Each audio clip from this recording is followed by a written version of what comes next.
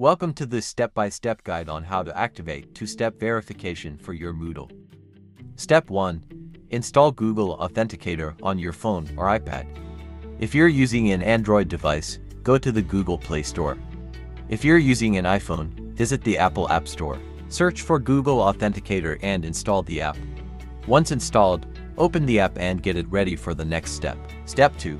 Log into your Moodle account as you normally do, using your username and password. To enable two-step verification, click on your Moodle profile icon and click Preferences. Then find and click Multi-Factor Authentication Preferences, which is available under User Accounts section. Step 3. On the setup screen, Moodle will display a QR code.